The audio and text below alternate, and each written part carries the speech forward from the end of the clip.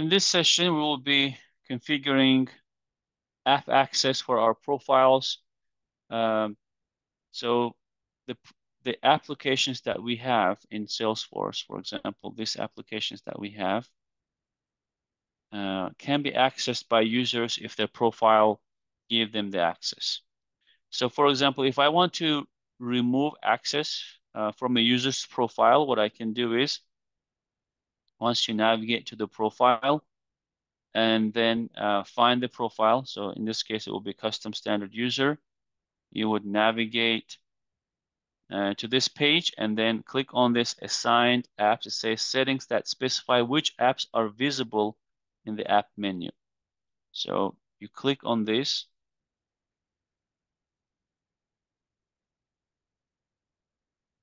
All right. And here you can edit this part and remove the access if you want to, for example. All right. In our scenario, we don't need the user to have access to any of these profiles. We can just have them access only to, for example, these custom apps that we have created. And other things can be removed. For example, I will keep the access for the sales lightning. I'll keep access for that. Sales console, that's lightning app. I'll keep access. Let's remove these. Service standard, I'm going to remove that. Service console, I'll keep that. And remove this other. And save. So that's one way to configure your access. Now, if I log in as my test user, let's search the test user. Okay. And I'm going to log in as a test user. So this is the test user with the profile.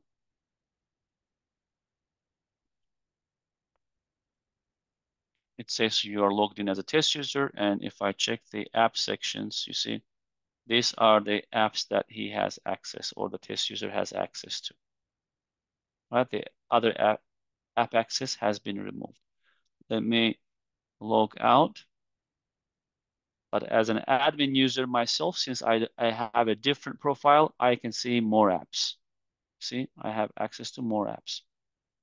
Another way to remove access from the app is from the setup home, we go to app manager. App manager. And then from here, we select the specific app, for example. Let's say if I go to this Sales Lightning console app, right? Let's say this app, Lightning console app, click here and edit.